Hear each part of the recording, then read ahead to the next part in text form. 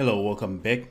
Hello, welcome back to IT Security Labs. And in this video, we're going to be exploiting Bounty from HackTheBox. This is yet another machine that is encouraged for those who want to go for the OSCP.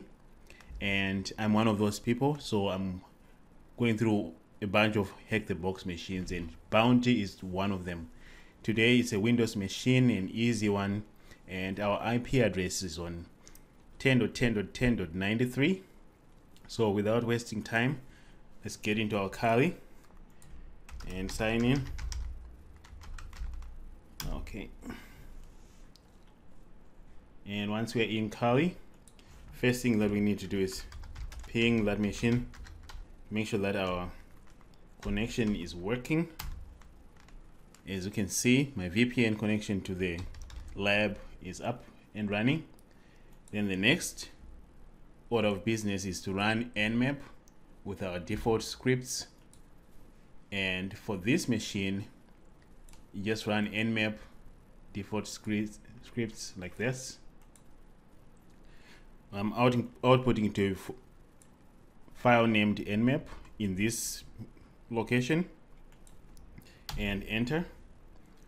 And I've already done this because I respect your time.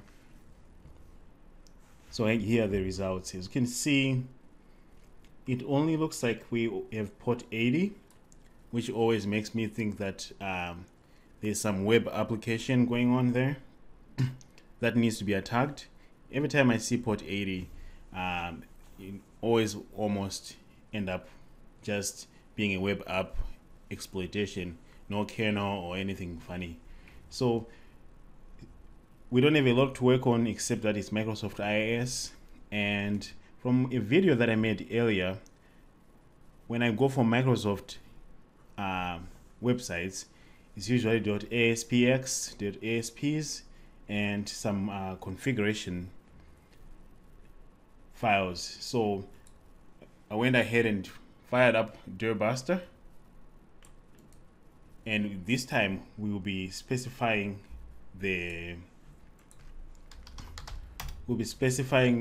extensions. So as you can see, actually it's GoBuster, and we're specifying that we want to brute force directories, and this is the URL right here, and this is the word list that we're using. After a while, you probably have seen that we always use this word list, and unless maybe there's some special circumstance, I start with this one, specifying here the time.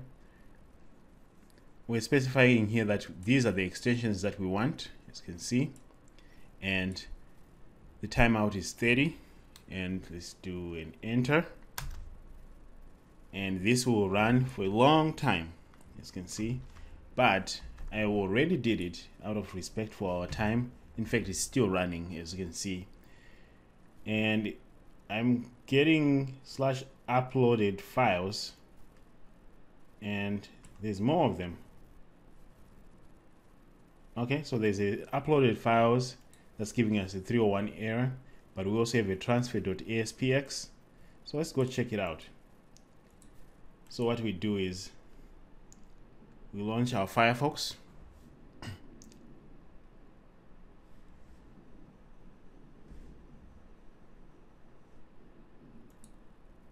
We don't need these. These are from my previous video if you just watched it. And this is 10.10.10.93. First, let's see what's going on that website. Okay. Is this an image? Okay, so what I like to do here is I will save the image just in case at a later time I need to do something about it. So let's go to our Bounty, save it in here, then view page source, just in case there's any comments that will give me any information, and it doesn't look like there's anything here. So because of that, we will proceed to our / from our results here, we have a transfer.aspx, so that's where we want to go, and remove that. And we have a file upload app or something like that, but this time it looks like we have a file upload, and our default way is to upload files to this thing. And since it's a transfer.aspx, we can start with an aspx file to see if we can upload, and if we can, put our payload in there, get a reverse shell, and we'll be good. But let me just try to upload the image that I just downloaded. So I've got my documents. Okay, so we have that image. I just downloaded it. Let's see if I can upload it. Upload. So the image upload was successful. That's good. So we know that this thing actually works for us. Let me do this, and let's locate some ASP shell code from our Kali. And the reason why we want to do that is let's just locate some ASP shell code, copy it to our bounty location, and see what we can, whether we can upload it or not. So if I do a find .asp, what? No, it's a locate .asp x maybe. Oh, we have more. So I want to copy this one, the web shell one, just for testing purposes. Documents. So I'm copying this, and I want to copy it here. So I do an ls. I now have cmd.isp.aspx. Let's copy this file to our shell and see what happens. Let's do a browse. It's right here. Open. Upload. Invalid file. Isn't that interesting? So it says invalid file, yet it's transfer.asp. So this is a waste of my time. I know that I can upload images, so maybe there's an exploit with images. Yeah,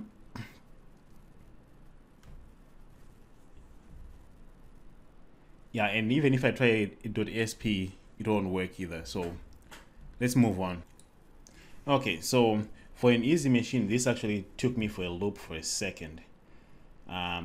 I could not upload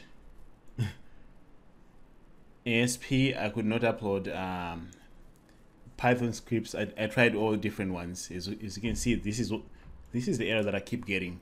Then I did some research, spent some time, probably 30 minutes, just try and find a way that works, and this is what I found.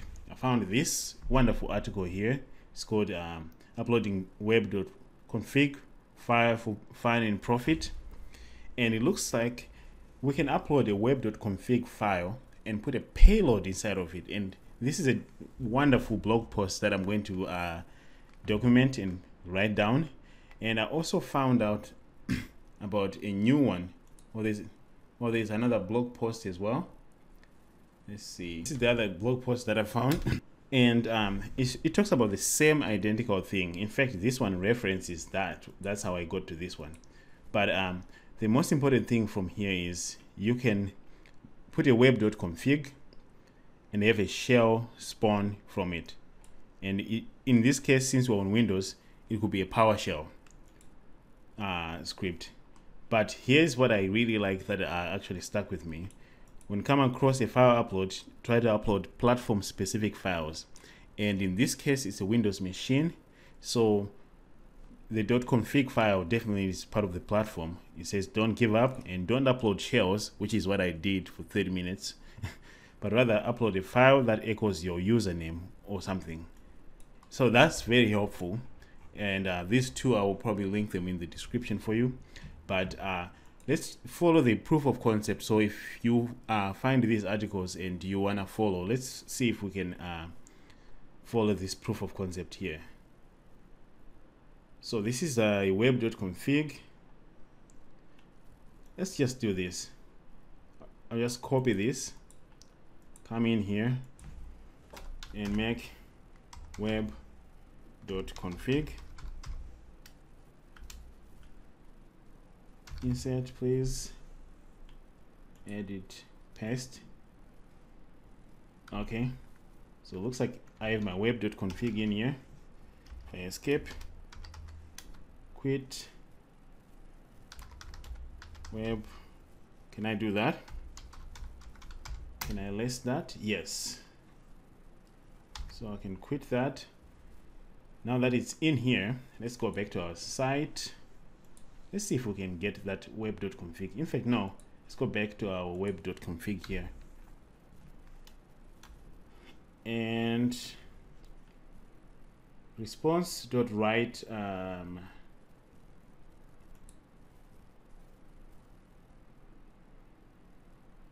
okay, yeah, we can try that. Let's upload that web.config. Browse file, web.config, open, upload. Okay, file upload successful. Uploaded files. We found this information right here. Show you. We have a slash uploaded files. So we can go back here. 10.10.10.93 slash uploaded file. Is there something there? Okay. Okay, let's do a web.config. Okay, so we get a 3, which is what if we look here, let's cancel this. I don't need that anymore. If we look here, we are saying write response 1 + 2. So we could have written any response here and it would have been fine.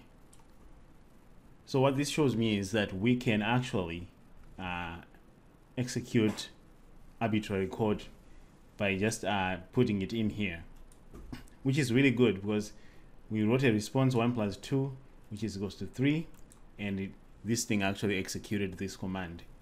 So that's good. The next, let's modify our web.config to become shell.config, and since we're on a Windows machine, we'll put a PowerShell one-liner, and I'll show you which one I'll be using. Okay, so there are 2 things that I need to do here. First, I need to host my shell.py here, my PowerShell script, and this is going to be coming from GitHub from this page. Let me just find the link here. This is a one-liner reverse shell that we can host on our computer. And there we go. And this is a one-liner that we just need to change the port and the IP address for our system, and we should be good. So let's do that. Copy. I'm putting it in the root direction. Right, root directory here. It's not .py, it's a Python script. It's a PowerShell script. So if we insert and paste it in here, that's what it looks like. So instead of 80, yours truly is listening on 4444. Instead of 10, yours truly is on 14.33. Escape. So this is the payload. This is the one that we need to get to our victim machine using our web.config. So let's create our web.config.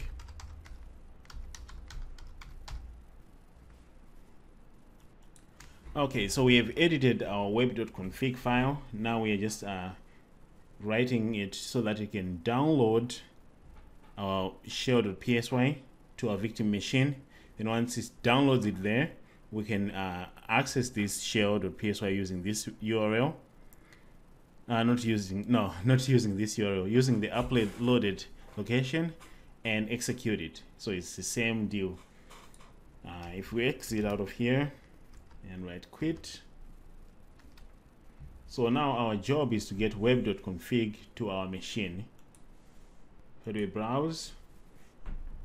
And I want to go home. Should have a web.config in here. Open, upload. So that's successful. Next we want to go to 10.10.10.93 uploaded files, web.config, and I'm already listening on netcat on 444 right there. So if everything works correctly, I should get a shell here. Oh, I'm an idiot. I forgot to start my Python server to listen here. History grab Python. So on 497. Of course, I need to start serving that so that this can actually download it. Now I'm not sure if this will work anymore. Let's see.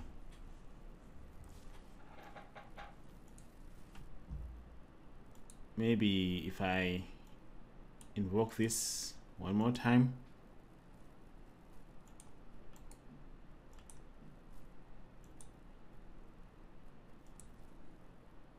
Yes, as you can see, guys, the connection succeeded. Can I do an ID? There we go. So I can say ID. No, ID. Who am I? So I'm mailing. That's not good, mailing. So I can go to mailings folder and find the flag. That's fine. I'm not interested in the flag. I just want to get to root, but you can find the flag and use it for HackTheBox. That's okay. Okay, can I? Okay, so I accidentally broke my shell. So I'm going to end this video here. Next, we're going to do privilege enumeration. Previous. Next, we're going to do privilege escalation. So stay tuned for the next video. Otherwise, that was the first part of this machine. Thanks for watching.